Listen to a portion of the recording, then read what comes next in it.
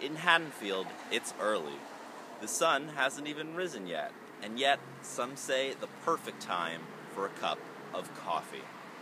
I'm not crazy. I just get up every day at this time. I need my caffeine, and we go to Saxby's.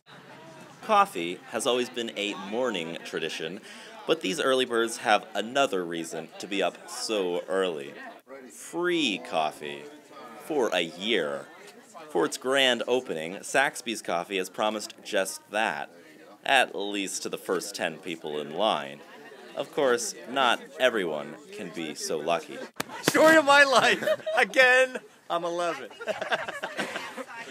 Alan Carr didn't make the cut, but he's still looking forward to the experience. And I used to go to Starbucks, and she said, "Come here, I am here." I think it's awesome. I think I think it says a lot about the community and about our product that people will wait in line at 6 o'clock in the morning and for coffee. Still, it's not just about the coffee.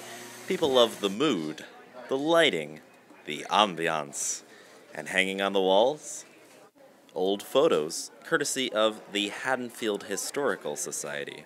One of the pictures that we have on the wall is actually this store in the 1950s, so it's pretty neat.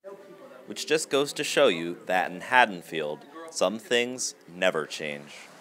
For the Courier Post, I'm Michael Yunkin.